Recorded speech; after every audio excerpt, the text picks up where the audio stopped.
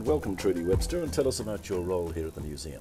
So, Dougal, I'm an assistant curator here in natural sciences. So I deal a lot with the collection, a lot with researchers that come in. We have to do our own research sometimes. The bugs exhibition, for example, we just had to write a large chunk of that and a lot of research on insects and things, which was pretty interesting. Yeah, well, it was obviously very interesting for the public because more than 40,000 people turned up. Yeah, it was well attended. I think it was a great exhibition. Is that part of being part of the museum? Is the thought that you are bringing people in? Yeah, definitely. I mean, it's not just a matter of being sort of academic and looking at something and analysing it. No, definitely. Just getting it out there to the public is sort of one of the major aims of the museum, really.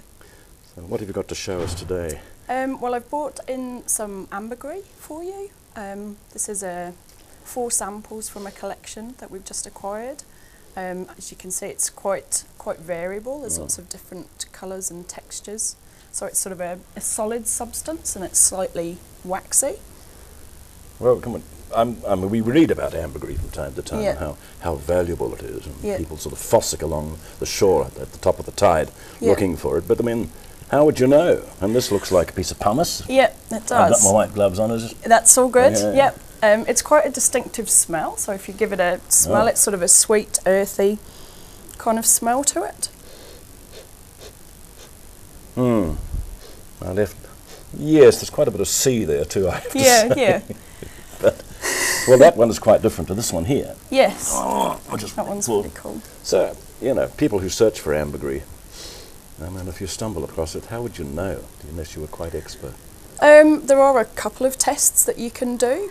So there's one is a hot needle test. So if you heat up a needle and you stick that into the ambergris, and if it melts with a sort of chocolatey... I can see all these people along the top of the tide under the sand dunes, wee fires heating up I know.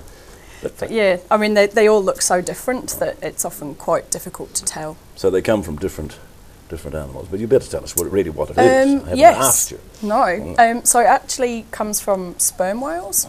So it's secreted in the digestive system of sperm whales, and the thought is that hard parts inside their prey, like squid beaks, when they normally vomit these up, but if they for some reason don't vomit them up and they end up passing through the stomach into the intestines, that this substance ambergris forms. Potentially it's to help it pass through, or maybe just because it's an irritant in their bowels, and so basically it then comes out, pass it through in their faeces. They don't cough it up? No. So that's a common misconception. Yes, I've heard that. So it normally comes out in their faeces, and if the bits are larger... you don't think of whales and faeces for some odd reason.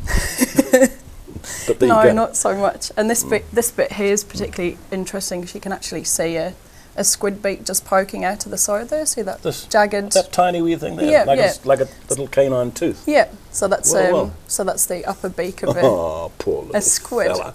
I went right through a sperm whale. Yeah. You should be a labour. Right there. I guess you can plainly see that. Yeah. Now, why is it so valuable? Why is it so sought after? So it's still used in the perfume industry. It's used as a fixative. So a lot of the high-end perfumeries still use it, and all natural perfumes use it still. Historically, it was used for a lot of different things. It was used during the time of the plague. People thought that it would ward off the plague if they carried it around with them. Like a nosegay or something like that? A little bag or something. A little, So I'm not sure how, No. Well, it's odd how these sort of superstitions grow around these things, but it is still used in the perfume industry. Yeah, no, it's definitely. And that accounts for its value, presumably. Yes. So, well, you're quite lucky to have a collection like this. Yeah. So otherwise someone might have gone off to some ambergris broker and broked it. So we've got a range of samples, and it's really going to be a reference collection for us. So when you say reference, it's going to be in the museum but not necessarily on display? We're hoping actually to put it on display, potentially in the search centre. We only acquired most of it sort of in the last month or so.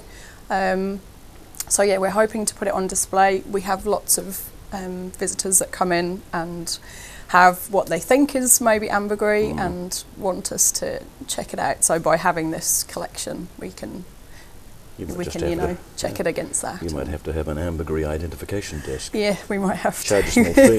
Thank you very much indeed. No problem.